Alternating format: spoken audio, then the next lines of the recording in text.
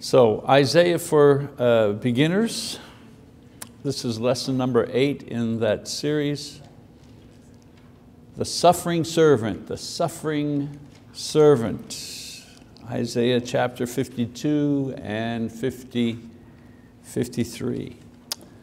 So this morning I'd like to look at and marvel at an amazing passage of scripture in the book of Isaiah. That's the first time I'm using the word amazing, and I'm going to be using the word amazing quite a few times as we go through this particular lesson. This particular passage is considered to be one of the closest descriptions and prophecies of Jesus' person and His work contained in the Old Testament. Now, there are hundreds of prophecies in the Old Testament, but this one is special. This passage is commonly referred to as the suffering servant passage in the book of Isaiah because it pictures the Messiah of Israel not as a conquering political hero, as some of the people thought he would be, but as one who would save the people through his suffering. Imagine, there's the context.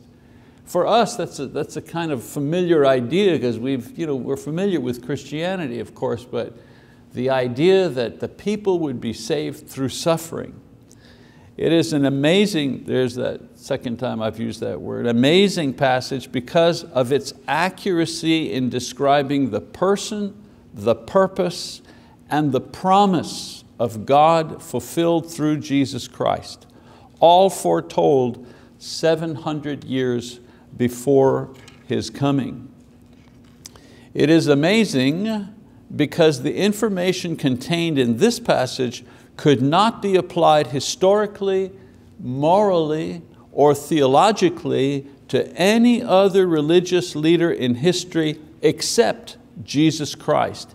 He is the only one who could be the suffering servant, not only in any religion, He was anyone, or the only one rather, in the Jewish faith, in the Jewish history, in the Jewish pantheon of great leaders and prophets. He was the only one who could fulfill this prophecy.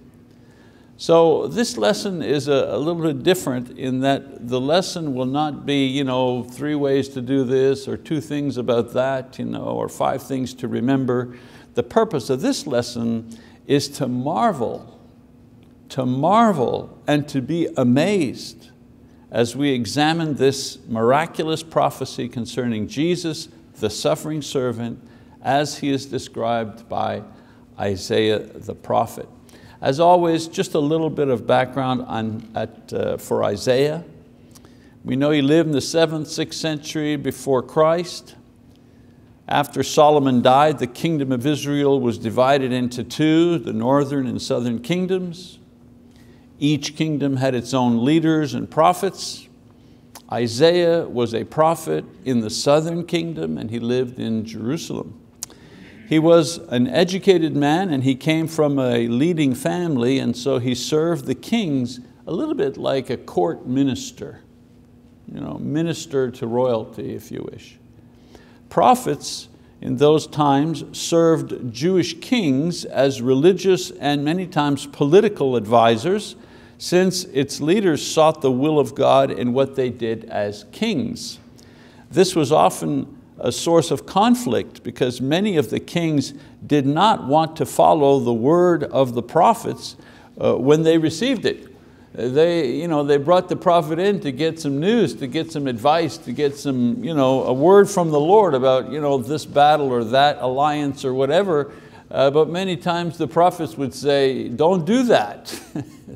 The Lord is against that. You won't succeed if you do that. And a lot of the kings didn't like that and they went ahead and did it anyway. So we read a lot about that. In this capacity, Isaiah lived and served through the reigns of several kings in Jerusalem. The Talmud, which is an ancient Jewish writing with historical information and commentary.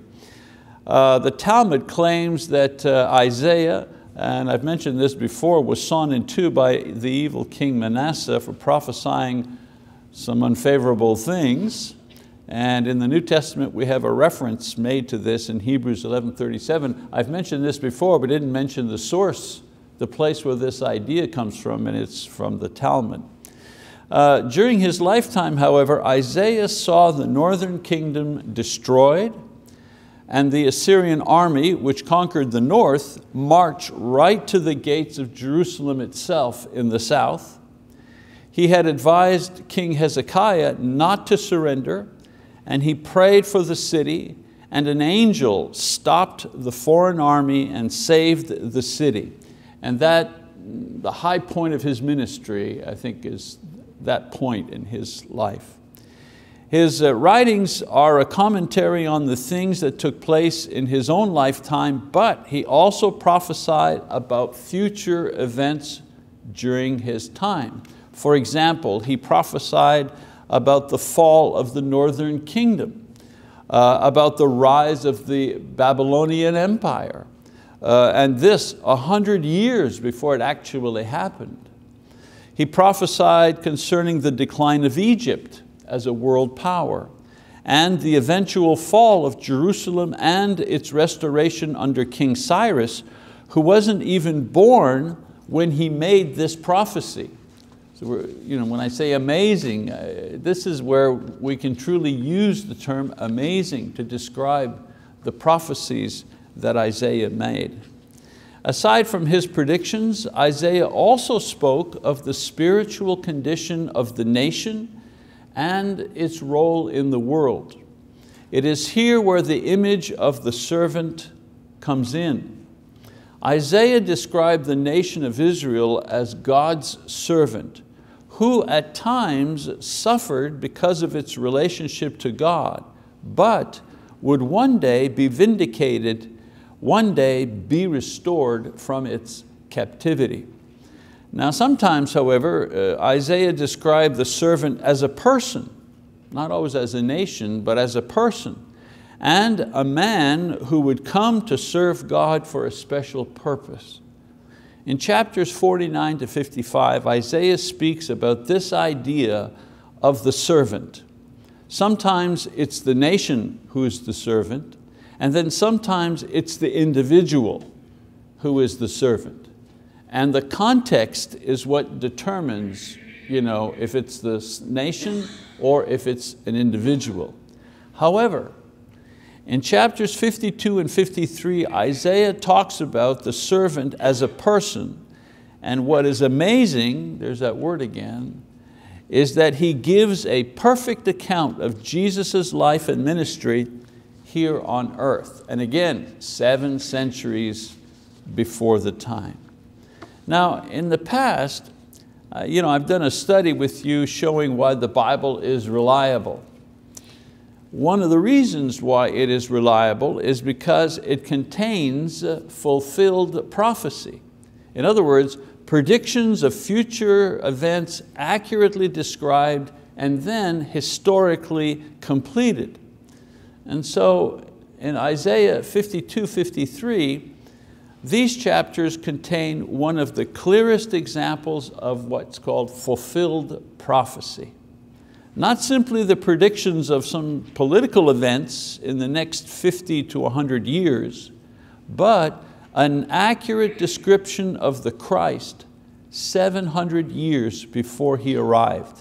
And accurate in every way. In every way it was accurate. It was accurate in describing His person. You could not fit any other person in history to the description that Isaiah provides in Isaiah 53. It was accurate in describing His purpose, the heart and the soul of the Christian religion. The reason for Christ's work is described. And it was accurately describing His promise. Through Isaiah, God promised the encouragement that sinners needed long before the Christ arrived, because people back then, they knew they were sinners, they needed encouragement because they also desired to be right with God. Remember I said we want to be perfect, we just can't. Well, that's not something new. That's not something that just happened in AD after Christ. That's always been the way. Men have always wanted to be perfect and realized that they couldn't. And so Isaiah provided encouragement for people who were sinners, knew that they couldn't. His promise that one day, the Messiah would come and this would be fulfilled. So let's go through the text and see Jesus as the suffering servant as he is described by Isaiah. We begin in chapter 52, verses 13 and 14. Isaiah writes the following: "Behold, my servant will prosper. He will be high and lifted up and greatly exalted. Just as many were astonished at you, my people, so his appearance was marred more than any man, and his form more than the sons of men." So here Isaiah distinguishes between the idea of the nation as servant and the Messiah as servant. Even though the nation has suffered in the past, the suffering of this individual will be great. He immediately identifies this person as a servant and as a servant who will suffer. And this is where the idea of the, quote, suffering servant comes from. In modern day Judaism, people who are awaiting the Messiah, you ask them, who's the Messiah? And many of them will answer, the nation of Israel is the Messiah. Still hold to that idea. All the suffering that has taken place, that the nation of Israel has suffered, the Jewish people has suffered. This is what they say Isaiah is talking about. This is how they rebut this argument. They say all the suffering that the nation has done throughout history, this is the suffering that will eventually take care of man's sin before God. And it's through the nation of Israel that God will come and bless the entire world. But you'll see as we read Isaiah, he's not talking about the nation of Israel when he's talking about the suffering servant. So we read in verse 15, "Thus he will sprinkle many nations. Kings will shut their mouths on account of him.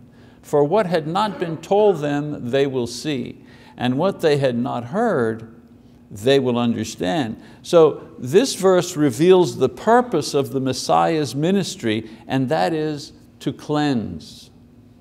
To cleanse. The priests would sprinkle the people with the blood of the sacrifice as a way of signifying that the sacrifice covered their sins, cleansed them of moral filth. The sprinkling of nations is a reference to the idea that the sacrifice of the Messiah would accomplish this, not only for the people in the physical presence of the priest, but for the entire world. That imagery of him sprinkling the nations. Even powerful men like kings will be amazed, because God's plan for saving man by cleansing him from sin will finally be revealed through this servant. In Romans 16:25, Paul talks about the mystery that was long held. The angels wanted to know what was the mystery, and Isaiah is talking about the mystery here. The mystery is that God's servant would cleanse all the nations. In chapter 53, verse 1, it says, "Who has believed our message? And to whom has the arm of the Lord been revealed?" Here Isaiah writes as God himself would be speaking in the first person. And so God is saying that despite the things that the Messiah would do, there would be disbelief. Who has believed our message? And so the prophecy here is that the reaction to what the servant would do would be disbelief. And history confirms that despite the miracles and the teaching, the resurrection, the Jews at first, and then the world largely disbelieved. Once stated, Isaiah then goes on to describe the person of the servant. Verse 2 and 3. It says, "For he grew up before him like a tender shoot, and like a root out of parched ground. He has no stately form or majesty that we should look upon him, nor appearance that we should be attracted to him. He was despised and forsaken of men, a man of sorrows and acquainted with grief, and like one from whom men hide their face, he was despised and we did not esteem him. And so he grew like a plain plant, not in a royal garden. He grew without special care. This refers to the humble birth of Jesus, who although he was king, he chose to be born in a manger of poor people. His early years were not spent as a prince in splendor with attention paid to him, but in obscurity, living under submission to his parents. In his later life, during his public ministry, he spent much time avoiding the crowds who merely wanted bread, the religious leaders who wanted to trap him and kill him, and his final night was spent alone in anguish and in prayer, and his last days a long ordeal of suffering and rejection and a very painful death. And he goes on to say in verses 4 to 6, "Surely our griefs he himself bore, and our sorrows he carried." See the parallelism going on there? The parallelism? The griefs he himself bore repeats the same idea. Sorrows he carried. "Yet we ourselves esteemed him stricken, smitten of God, and afflicted. But he was pierced through for our transgressions. He was crushed for our iniquities. The chastening of our well-being fell upon him, and by his scourging we are healed. All of us like sheep have gone astray. Each of us has turned to his own way, but the Lord has caused the iniquity of us all to fall on him." And so in these 3 verses, Isaiah explains the purpose of Jesus' life and death and resurrection. In 3 short verses are contained the core gospel message of Jesus Christ. Now, most of the Old Testament is written in poetic form, and Isaiah is no exception. And as I mentioned, one poetic device used was to repeat the same idea in a variety of ways. It was called parallelism. Here, Isaiah explains that the Messiah would die for the sins of men, and he explains that in 3 different ways. First, he would carry our sorrow. Now, some would think that it was his sadness or his sins that he was on the cross for. But the truth of the matter was that it was our suffering and our sins that we see in his cross, in his death, not his. Secondly, he would experience pain. He was pierced, he was crushed, he was chastened, he was scourged, that we should experience when God would judge and condemn us. He's describing the type of punishment that we deserve. Death, condemnation from God, these things cause pain, and the Messiah would experience that pain on behalf of each person so that when they came before God, they would not have to. And then thirdly, he will save others by suffering their punishment. Vicarious atonement. Vicarious atonement.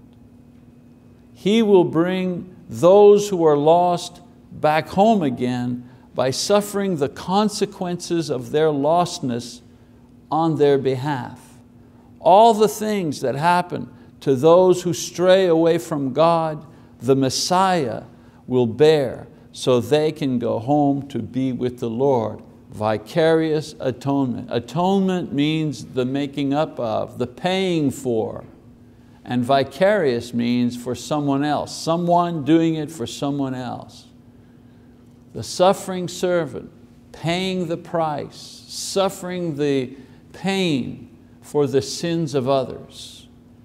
And so Jesus, the apostles, and every person who has ever tried to preach the good news of salvation has repeated this idea to their hearers, that God sent the Messiah to die for sinners, but Isaiah explained it 700 years before it actually took place.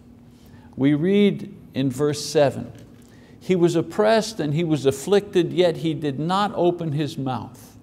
Like a lamb that is led to slaughter, and like a sheep that is silent before its shearers, so He did not open His mouth." Now here in verse 7, Isaiah returns to describe the spirit with which the Messiah would enter into this suffering.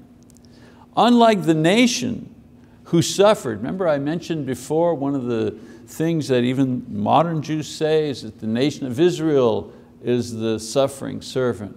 But here Isaiah describes the way that the servant would suffer, the attitude that he had during this time of suffering. Unlike the nation of Israel, who suffered, yes, but they suffered because of their own rebellion. They suffered because of their own disobedience to God. And they were punished by God. And they didn't bear their suffering willingly. They bore it, but they bore it with complaining. They were in the desert and they complained, and God refused to answer their prayers, and they would complain, and God would punish them and discipline them, and they would complain. That's not the description that we have here of the suffering servant. Here the suffering servant would be unjustly punished, unjustly tortured, unjustly killed. And yet Isaiah said, He did not open His mouth. Like a lamb that is led to the slaughter, like a sheep that is silent before its shearers, so that He did not open His mouth. The individual servant, the Messiah, would accept His suffering without complaint, without resistance. His suffering was due not for His own sins, but as a command of God for the sins of others. And for this reason He bore it quietly and without resistance. For to resist was to resist God. To refuse was to lose man's opportunity for salvation. In verse 8, Isaiah continues, "By oppression and judgment He was taken away. And as for His generation, who considered that He was cut off out of the land of the living for the transgression of my people, to whom the stroke was due?" Here another poetic device. After describing the person and the purpose of the servant, the author, which is God, asks a question of the readers.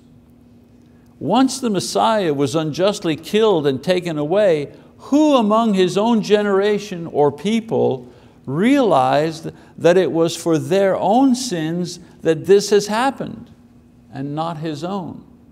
And once again, the ideas of disbelief and misunderstanding are brought up. We know that the Jews did not believe He was the Messiah, and they rejected completely the idea that His death was for their sins, and do so to this very day. They considered Him a blasphemer and a troublemaker until the very end. Even to this day, they consider Him a troublemaker. Verse 9, His grave was assigned with wicked men, yet He was with a rich man in His death, because He had done no violence, nor was there any deceit found in his mouth. Here the writer says that even in death He would be justified. You see, evil men at that time, evil men and criminals were buried in common graves. They were cut off from the people. But even though Jesus was considered this by the people, He would nevertheless be buried in a proper grave. And we know that Jesus was removed from the cross by Nicodemus and Joseph of Arimathea and buried in a new tomb near the place where He died, not in a common grave.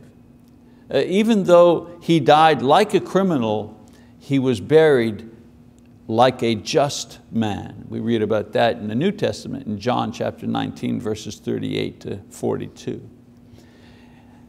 Now in the last verses, the promise or the result of the Messiah's suffering is explained. Again, this is explained in different ways. Verse 10. The result of the Messiah's suffering explained. So verse 10, but the Lord was pleased to crush Him, putting Him to grief. If He would render Himself as a guilt offering, He will see His offspring, He will prolong His days, and the good pleasure of the Lord will prosper in His hand. So the servant will live to see his descendants, those who will come after him. And God's will be done through him. In other words, the pleasure of the Lord will prosper in His hand. And of course, the Messiah did see His offspring. We're His offspring. Generation after generation, He saw the fruit that His sacrifice bore in the offspring of faith that we are and generations of Christians are to this day. In verse 11, it says, as a result of the anguish of His soul, He will see it and be satisfied. By His knowledge, the righteous one, my servant, will justify the many, as He will bear their iniquities. So God's will be done. Is this verse 11? Right. The servant, through his suffering, will live to see the justification, meaning the forgiveness and the salvation of those who will come after him. He's going to see the fruit of his labor, the product of his suffering. Verse 12. Therefore, I will allot him a portion with the great, and he will divide the booty with the strong. Because he poured out himself to death and was numbered with the transgressors, yet he himself bore the sin of many and interceded for the transgressors. In other words, he will be considered great because of his work as atoning sacrifice, his work as mediator between God and sinners. In other words, because of his suffering, the servant will save many and will himself live to see these and will be exalted by God. Here is a reference to the resurrection, that God will see the establishment of the church, and for 2,000 years He's observed the growth of the church, the salvation of souls, all of it based on His original sacrifice. Now in this passage, written 700 years before the appearance of the Messiah, Isaiah describes perfectly three things that we now know about Christ Jesus. First is His personality. This description of His attitude and how He was perceived, how He was treated, and how He reacted could not fit any other Jewish character or any other religious leader throughout history. No one else fits this profile except Jesus. Secondly, these passages describe Jesus' purpose. The doctrine of salvation by substitutionary atonement is perfectly explained here. I mean, it's amazing. It's amazing. He describes the theology behind what behind what God is doing. He explains why God is doing what He will be doing 700 years before God actually does it. And I'm not saying that Isaiah is amazing. Isaiah was a man, a human like we are. God could have chosen any one of us to do this task. When I say amazing, it's amazing what God did through Isaiah. And so His purpose, vicarious, substitutionary atonement, not animal sacrifice, which had been practiced for hundreds of years, but the willing sacrifice of God's own chosen servant on behalf of all sinners. That was what Isaiah predicted. This is the basis of Christianity. Again, no other religion has this as its central feature. No other religion has as its central feature the way that God removes the sin from men. Christianity is the only religion that has that as its central feature. Other religions have ceremonies and they have stories and they have all kinds of things like that. They have pilgrimages, but none of them explain in detail how God makes you holy. And then of course, He explains His promise. The prophecy even goes beyond the time that the actual events are going to take place. In the passage, Isaiah describes the promise that God makes to the Messiah and to those who will benefit from His appearance. So to the Messiah, the promise is that death will not be able to hold Him because He is sinless. The empty grave and the witness of the apostles confirmed this. The angels are witnesses that He is at the right hand of God. Isaiah spoke of this way before all of this took place. And then to those who accept Him, the promise was that their sins will be forgiven and that the punishment that they would have to endure forever has now fallen on the suffering servant. And so God makes the promise to the servant that he will rise again.